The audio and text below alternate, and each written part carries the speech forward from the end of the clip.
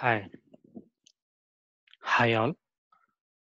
In the previous session, we have discussed about what is React.js, how we use React, what are the uses of React.js, what are the features of React.js, how it's going to be trending in the next years, and what is virtual DOM, the core feature of React.js, and how to create a project.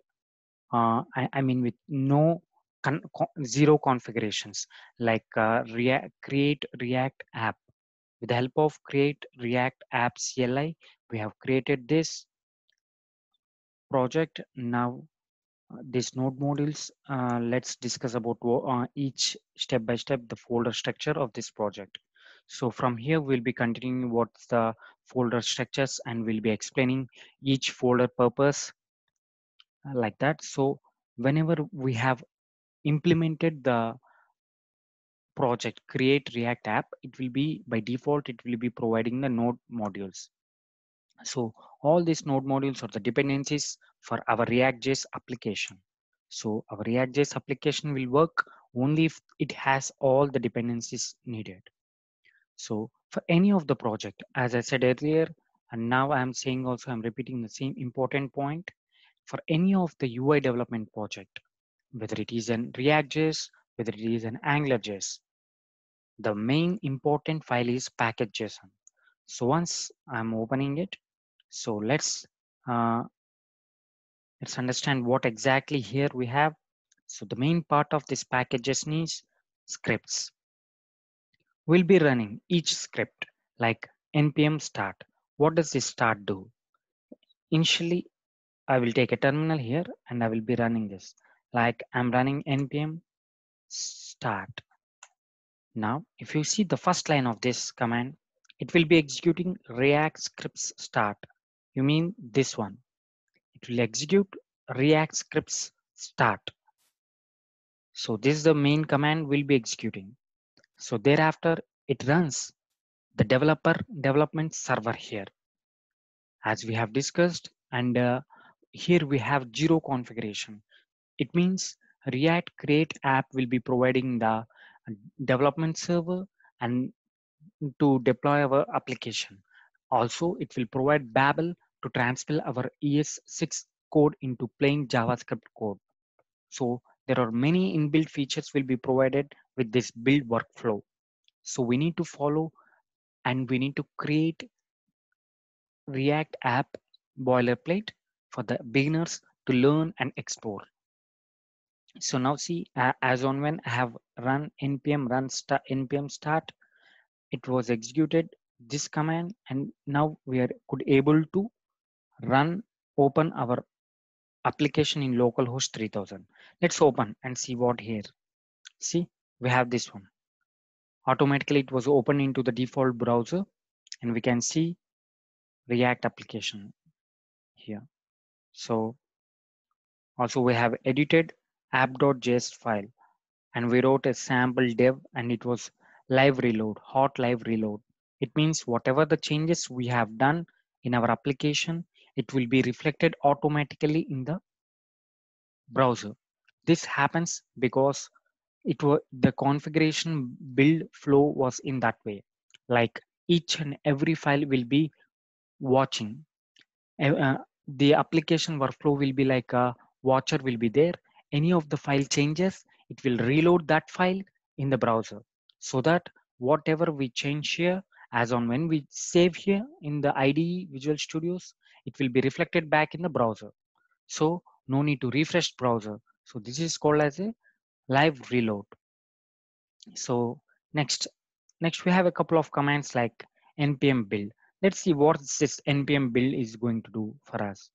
So I'm going to run npm build.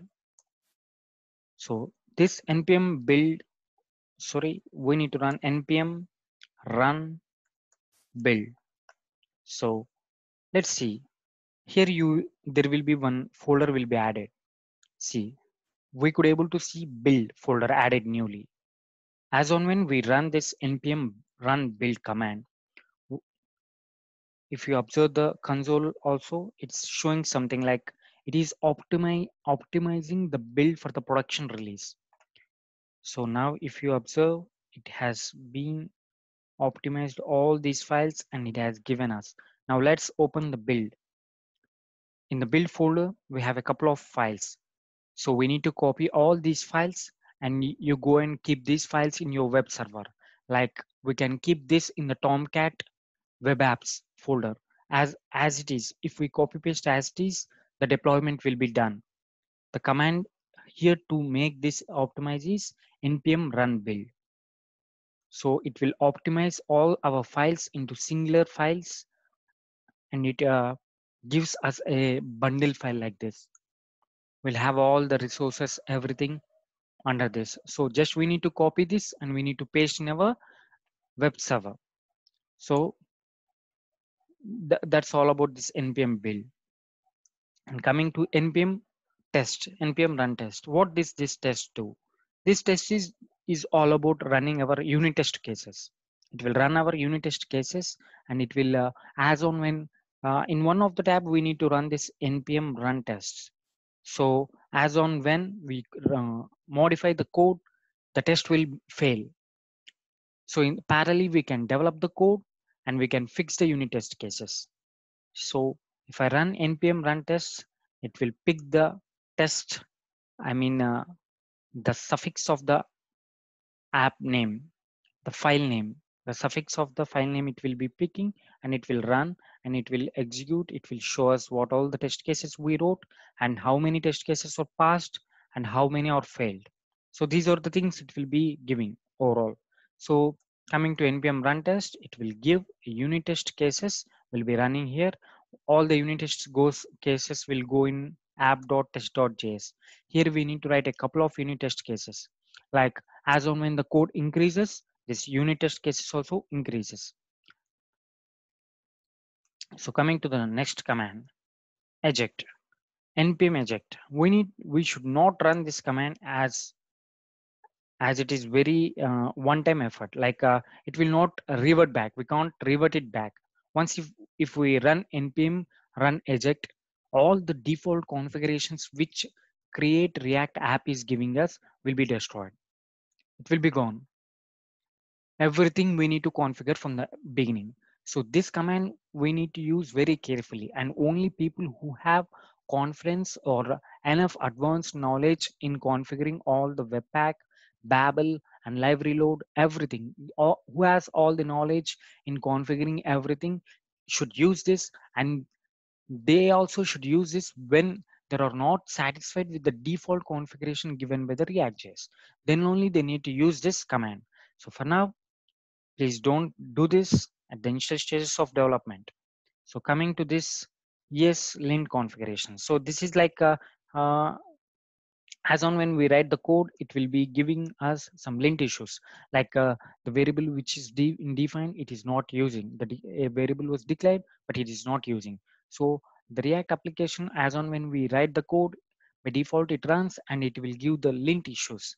Lint issues are nothing but it will see the code optimization and whether the variables are used or not. Like there are some set of rules will be defined in this ESLint configurations. Based on that rules, the lint issues will be given in this terminal. So coming to this browsers list, this browser list we are providing here just to say the development. See last one Chrome version. It means we are targeting browsers list here. This is more, I mean, this is more required for the developing browser targetable. I mean, this session explains about which browser and which version we are targeting at the time of the development of this application. So coming to the dependencies. Dependencies. We have dependencies and dev dependencies. In any of the package JSON file, we'll be having dependencies and dev dependencies. Let's understand the differences between these dependencies and dev dependencies. For any of the project, what are the core libraries needed to run this project? In order to run this project, what are the core libraries needed? Those are called as, those comes under this dependencies folder. And those libraries which are needed for unit testing and BDDs, linting issues. These all comes under dev dependencies because this doesn't stops our development effort. Whereas these core libraries are needed to deploy our application and to run our application. So the core libraries comes under the dependency part, and the development libraries comes under dev dependencies. So that was the difference between the dependencies and the dev dependencies. So coming to the symbols here, for any of the library we import in the dependencies, there will be some cap symbol, tilde operator. Let's understand what exactly this means. We call this as a semantic versioning. So here we have three things like, let's copy this. Yeah, let's copy this and we'll paste here. Now there will be like major dot minor dot patch or a bug. So if you observe here, we have 16.13.1. Let's understand the 16 means it's a major version, 13 is a minor version, and 1 is a patch. So for any library, there will be three things like this. Altogether, it is called as a semantic versioning. So 16 is a major version, 13 is a minor.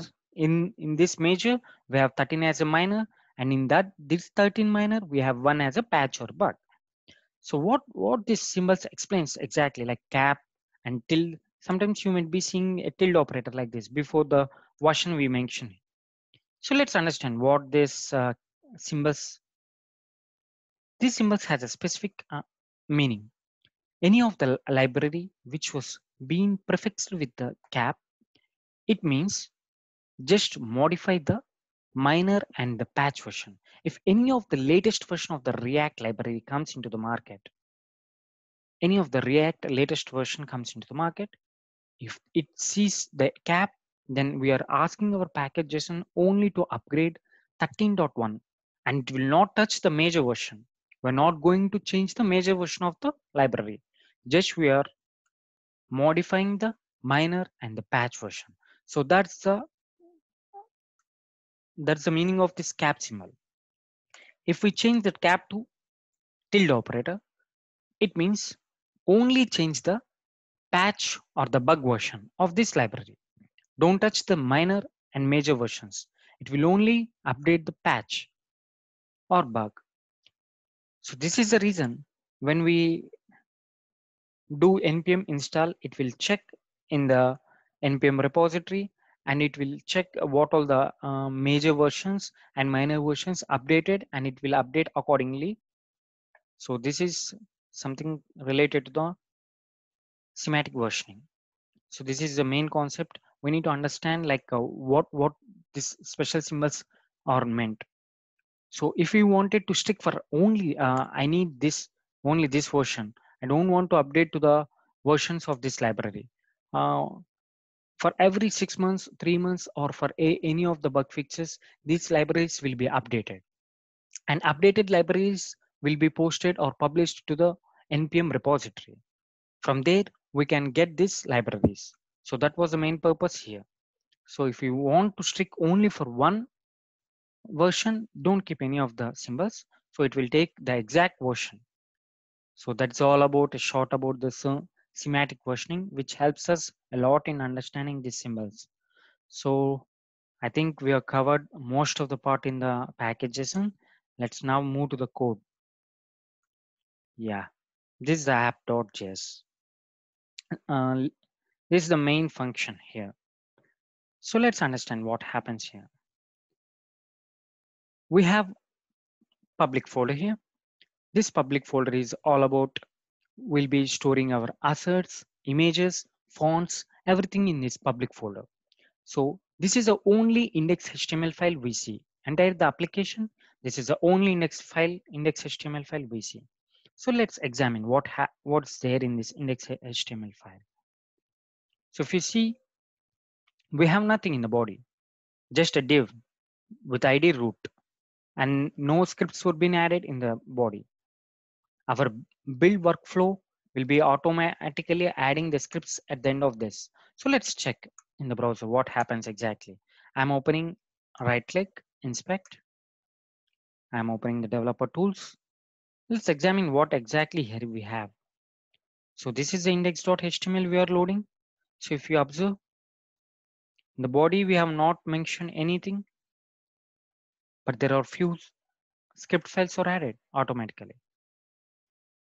This is taken care by our build workflow. If you see, we are not adding any of the scripts in the code. By the time we run this application, our build workflow will inject all these scripts and it will keep bottom to the body. So also if you observe, we have only root component given here. There is no children inside of this root, but we have app component div inside the root component. How this is happening? So let me explain this. So in the index.html, there would be nothing important to discuss, but there will be only one div. One div, this will make everything a magical representation of this React. So we'll take one div with an ID root and all the components will come under this root folder. So let's check how it is happening. So this is the first file it will be loading, and next file is index.js. We need to go back to the index.js. So if you key observe here, we have a React DOM which is trying to render the main app. This is the app component. We are rendering this app component in document.getElement by ID. It means we are rendering the app component in this div element. So this is the main core part we need to understand. So here we can keep, as we have aware of that React is a component based. So everything in the application is divided into smaller pieces of application, and all these smaller pieces of application will go under this app component. I mean, in the app.js, what all the applications we have, what all the components in an application all resides in this one component. And we call this as a root component. And we refer this root component under this index.js file. So here we are mentioning the root component here, and we are trying to render this root component under this root document.getElement by ID. It will reside here. So that's the reason we are pointing this app dot, and where this app dot is coming, app component is coming. So as on when app component, if I highlight it, it is importing from app dot. We're not extending this with .js. This is because our build workflow will extract, no need to define this as a JavaScript file. It can understand it is a JavaScript file. No need to give an extension like .js. It can understand it is a .js file as we are importing it and we are using in the component level. So coming to the, this is the main point where the index.html importance, and from where we are injecting the component into this root ID. From this index.js, we are injecting our app component into the root component. This is where we are injecting our app component into this root component. So let's come here, and I will remove all this code for simplicity. Yeah, now let's check. We have nothing here. What all are right here? Sample testing. So if I go to the browser, it will be refreshed here. See, sample testing. So this is called live reloading. As on when I change in the application, there will be watchers watching our application files. Any of the file changes, it will be reloaded automatically. So this is one thing. So if you understand, we wrote React here. So before that, let me explain you what this is. Everyone will think that this is an HTML. No, we write this HTML in .js file. The special syntax of this is known as JSX. It means JavaScript XML. Let me write here. It is known as JSX. JavaScript XML. What's the advantage of writing this JSX? The main advantage of using this JSX is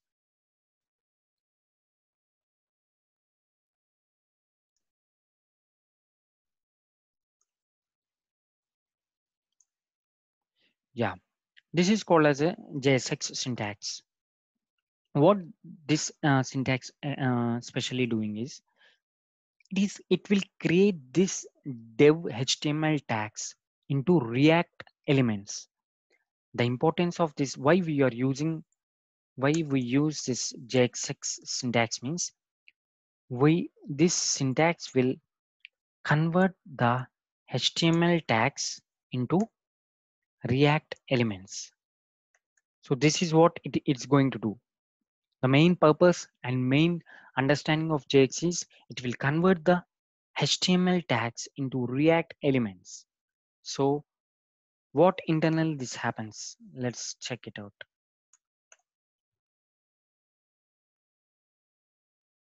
Internally, this is equal to React dot create element. So dev comma, this is the class name of the CSS we are going to give, and this is the element which we are using here. So this was a simple one I wrote. Let's check what happens. Okay, we should not give semicolon there. Okay, so see, we got sample testing, the same output as we have got earlier. So internally, this is going to happen. So this is the JSX syntax we use to convert the div elements, HTML elements into the React elements. So that's the definition of JSX. So internally, we wrote this code, but internally it will be compiled into this format. So internally it will convert like this. So this is the reason we are importing React here. If we comment out this React, this will not work. Earlier, if you got any doubt like this, we are importing React and we are not using anywhere React here. What's the reason in importing the React here? So internally, it will be converting this JSX syntax into like this. So this is the reason we are importing React at the top. So internally, it will be converted in this way, like React dot create element, div is the parent element, null is the class name, and this is the element inside the div. So for each and every element in the div, we need to write react.create element, react.create element. It would be a huge elements like this. Without JSX also, we can write the React applications, but it would be more number of lines code and it causes much more confusion. So instead of that, we are using this JSX syntax. So that's the reason of importing React in the top to access it in the code. So this magic will be done by Babel. So let's see what Babel will do when we write a common code. I have a link here. I will show what Babel is going to do when we write a common React.js code here, how it is going to convert it. Yeah, see, this is what we wrote here. Like hello world. Internally, what Babel is going to do, it will be transferring into like this. It will transfer like this. So see, React create element, div, null, null is the class name. As we are not using any class name here, we have kept it as a null. So coming to here, hello world is the text inside this div. So hello world can be anything. It would be like a child components. It can consist of another HTML tags as well. So now what this JSX is doing, the Babel here, the Babel is doing, it is converting our ES6 JSX syntax into a plain JavaScript code. It's trying to convert our code into plain JavaScript code where it is creating the HTML elements into React elements. The main purpose of this JSX is, now we can understand, it is converting the HTML tags into React elements. This is the main purpose of JSX. Whereas Babel It will convert entire code from this ES6 format into browser understandable code. That's the main usage of Babel. It will transpose the code from latest modern ES6 code into the browser plain JavaScript code. That's the main purpose of this Babel. So that was about Babel. Yeah. Coming to welcome applique, we'll create one sample component. Like I'm going to create, like I will create a file welcome.js. Sometimes in some applications you will be finding this as a JSX. Don't we don't need to fear for that. Why? Because JSX is nothing but JavaScript XML, and now we have complete knowledge. I guess I have given you complete in detail depth knowledge on JSX. To repeat it again, this syntax is called as JSX. We use this in React to convert the HTML elements into React elements. Internally, it converts into React.create element. This is the reason we have imported React. There is no wonder now for us. We can, everyone may feel that we have imported React and we are not using in the next lines of the React, but internally we are using this. So that we need to understand more. So coming to new component, just I wanted to create a new component. I wanted to write that component into app component. Uh, wh what I need to do, like I'm writing a component, like I will be using arrow functions of ES6. This is the functional component. I will write like this: any of the component in React should return an HTML or render an HTML. Any component, any React component should return or render any of the HTML. So in that case only, if we call that HTML or component, it will return that particular HTML data. So now I'm trying to write a sample like div is div. Let me format it in this way. Just I'm giving a flower base in order to understand exactly. This is the welcome component. So I wrote one component. Okay.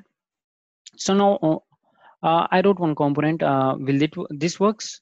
No, this will not work because we just wrote a functional component, but we are not importing React. So then how this JSX code will be compiled, right? We'll be getting issues. So we have wrote one component and we need to import it with React. Then only the JX code will be compiled. So we are importing React from which library, from which package? React package. We're importing React from React package. So now this JSX code would be understandable by Babel and every browser as well. So we have imported React and it is going. Now I wanted to use in the application here. I will use like this. How to use an component in another component. We can write like this. Okay. So I have declared a component like here, functional component. To make JSX work, I have imported React. And if I wanted to use this welcome component, I'm going to here, and this is a syntax I should give. So this component will be replaced with this div element. So this happens when we write a component welcome. This will be replaced by the return element of this component. It will call welcome component. Welcome component will be called. What's this welcome component is doing? It's going to return back this div. Okay. That div will be replaced in the place of here in the 9th line. All this code will be replaced. Let's see. We're getting some issue here. Let's see and find it out what it is. Like we are getting welcome is not defined. In which file? is showing in src app.js. Line number 9. I'm getting welcome is not defined. Let's go there. In the src app.js. In src app.js, what it is saying? It's saying welcome is not defined. Okay, welcome is not defined. Yeah, what it means? We are using a component, but we are not importing that component. So that's the reason we are getting this issue. So let's import that component. Welcome, import welcome from where we are going to import welcome component. Okay, as I said, we no need to give .js extension. The build workflow will be taking care of that. So now I could able to import this welcome component. Why? Because I'm using this welcome component. These components need to be, this app.js needs to understand what it is. So we need to import the welcome component. So we are saying that welcome component has a definition and it is a component. You can go and see this details in this welcome.file, welcome.js file. This is the fourth line. It means we are importing that component from this file. So even though we are getting some issue, what it is? It means it is asking, see, let's read this. Attempt import error. Welcome does not contain an default export. It is important. So if we see, it is complaining us, welcome is not a part of imported, exported. So we are importing a component which is not exported. So just I wanted to make you understand we can't use a component which is exported.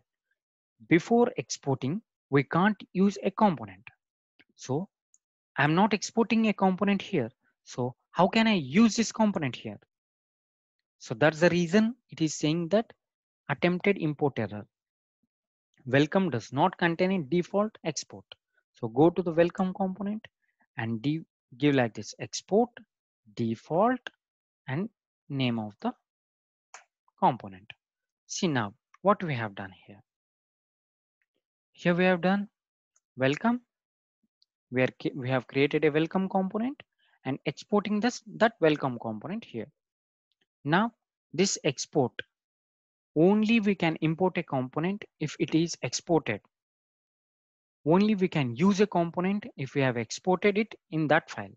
So now we have exported it and we are coming here.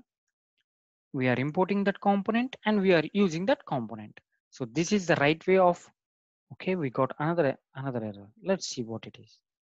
Expected an assignment or function call and instead saw an expression. In the fifth line, yeah, go to the fifth line. Yeah, this is error because we need to have this open brace in the top. Yeah, now it is gone. So let's check whether we got this welcome component or not.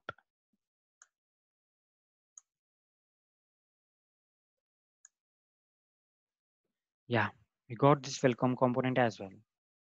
This is a welcome component. We got the welcome component. For example, now we could able to create one component like the component name is welcome.js, JSX. We have created a component by using ES6 arrow function syntax.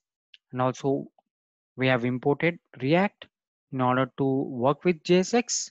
And we have exported this component in order to use it in app.js. This is the way we need to use our components. So we can use multiple times, like I can copy this, can paste it. I can paste it a couple of times. So we have used welcome component a couple of times, like 3 times I'm using this welcome component. So let's check it. See, we have 3 times used. So this is the main purpose and usage of this component based. We have declared a component once and we can use it n number of times, any number of times throughout the applications. So this is the main use of reusability.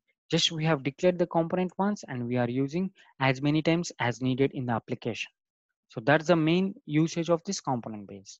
Let's check. This is a static, right? We're going to see a static pages like welcome component. Let's make something, content dynamic, like for any of the expression we need to write in the flower braces like this. So if you observe here, the the content is very much static. This is welcome component. Let's make this dynamic. We need to make this dynamic, uh, like at any, I'm going to write a math function so that let's check, it needs to come as a dynamic way. Dot and dot dynamic. Just I wanted to make sure it should written a dynamic numbers. Uh, Let me float this. Yeah, if I not give this flower place a single flower places, what happens? Let's check it once. I think I have not saved this file.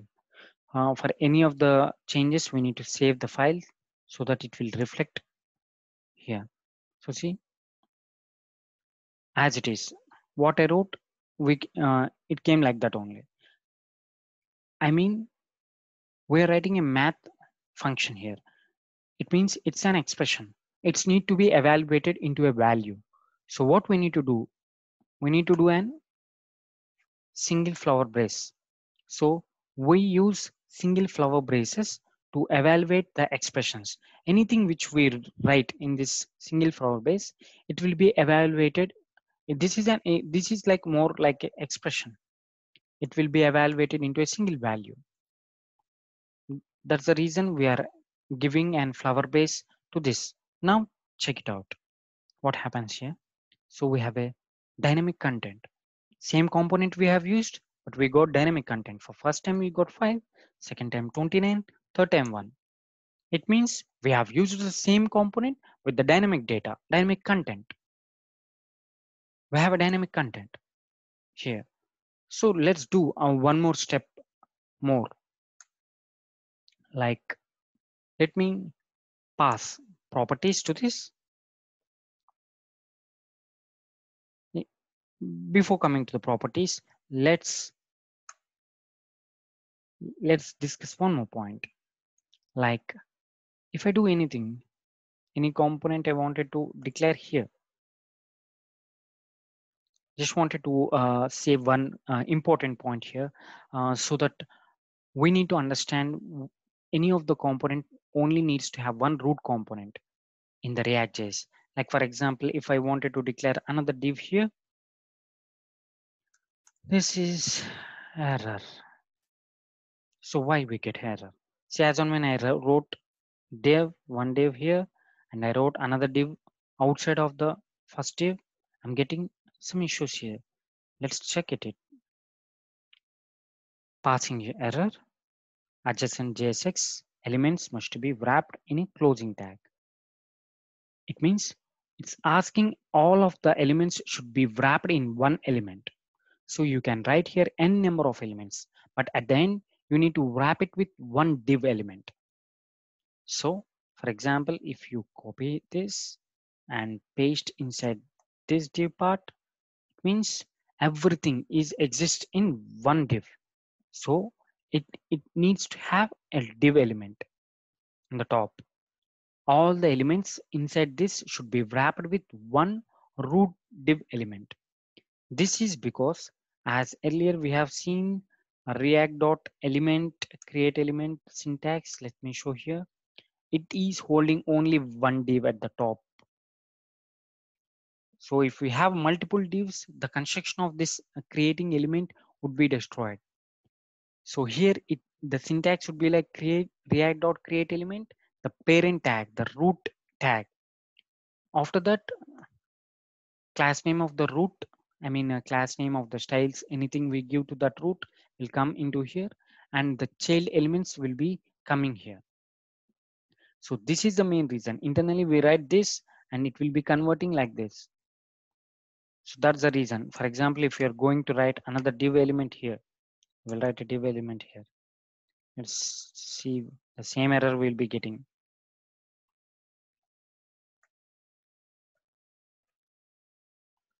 The same error we will be getting. This is because we need to enclose all the HTML tags we wrote in a single HTML tag.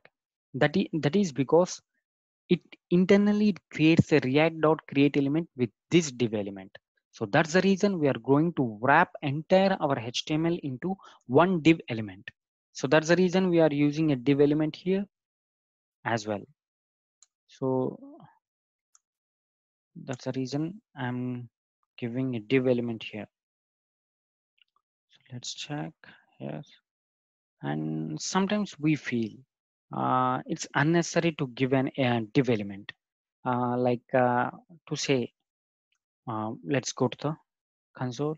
I think this is a dummy div. We are using this, but there's no purpose of using this div. But it occupies in the DOM. It occupies DOM. Like go to the browser. Let's inspect these elements. What are there? How they look here. So see, we have a div element, which is a dummy div. So I mean dummy div in sense it holds a div, but nothing is related to this div. Just we are wrapping our elements in this div component. So our purpose of development is we need to have a div. Entire HTML will be going to one div because we are calling that div as a root div. So instead that we can use fragments, React fragment. So the dummy occupation of this div will not be there. See, now check what will happen. So let me check. See, as we have removed div, the alignment was dropped. But if you observe, there are no more divs are added here. Earlier, there are 3 divs added each for each of the elements. Now, no div is added. This fragment will make us usage of that. Sometimes we'll be using unnecessary divs to only make sure that all our elements should go into one root component. We'll be using divs. So in that case, we can avoid the div and we can use this react.fragment. What this helps means it will not occupy anything in the DOM element while constructing it. Let me repeat the same point. As per the React rules, we need to bind all our HTML elements into one root element. Mainly, we'll be using that as a div element. Earlier, as we have used that div element. But when we use this div element, it occupies in the DOM. Like, let me undo this. I have used this div element and you see here, it is occupied in the DOM. So more divs are added. So in order to avoid that, we are going with react.fragments. So what does this mean? This do is it will not add the div to the DOM. In that case, it's making optimal development. So I have added react.fragment in this way. So we can also add it from package like this. Directly I can give a fragment here so that I can remove these dots. This is also same as the earlier. Earlier I have referred directly react.fragment. I mean I'm taking the fragment component directly from React package and I have referred. This time I'm using it from React and have writing in this way. So both are the same, first one and second one. And mainly we'll see this same, it's the same output. See, we have no divs, no divs will be added, only the content will be added. So the main purpose is we are avoiding the unnecessary divs to load it in the DOM. That's the main purpose of this React fragments. So also a simple syntax we have, just give open and close braces. That will make the same result as React fragment. So there are 3 ways we can use React fragment, react.fragment, or we can import fragments, or we can just give an empty divs, empty open brace and close brace. This also makes us, it will also not add anything to the DOM. Yeah, so React fragments. Let me write this point. React fragment is the latest. It came in the latest versions of React.js. It helps or it avoids to add additional div tags into the DOM. So that's the main purpose of this React. Mostly we use div elements to make sure we need to have a parent component on the top of the element. So this is the reason we use div mainly. So we are avoiding this usage of div with React fragment. If we use React fragment, there will be no divs added further. So coming to the next, 3 ways of using this React fragment. Like directly I have used the React fragment, and I have imported fragment from React package, and I have used a fragment, and also I can use an empty tags like this. So these are the 3 ways we can use the React fragment. So we have covered what is semantic versioning, package JSON. So we'll end up the session for now. So let's revise what all we have discussed for today. I have started with package JSON. I've explained about the script stacks, what's the differences between dependencies, dev dependencies, what's all about this semantic versioning, and also explained about how it React internally works. Like this is the main root element we are going to use, and in the index.js we are pointing it to to load our component into this div element, and have created one more component and explain more about this JSX. I hope this will help us in understanding deep dive of this JSX. What is JSX? Why we are using the main purpose of this JSX is it will convert the HTML element tags. This HTML elements tags into React element tags. And also we have seen what the Babel role here, how it converts our code into the browser understandable code. That was we have seen regarding the Babel, and also we have used what all the expressions, anything which we give in flower base is an expression. It would be evaluated from an expression to a value, understandable value. And further we have created a small component, welcome component, and we have used multiple times welcome component with the dynamic content. So in the further classes, we'll use how to use this component dynamically. So we'll how to send the props. This component is a static component. We'll call this as a stateless component or a dumb component. Just it has only presentational component here. So we can use what all the props in the next classes. We'll be making use of the props, state, what are the differences between prop, state, and further we can check in the next classes. Thank you all.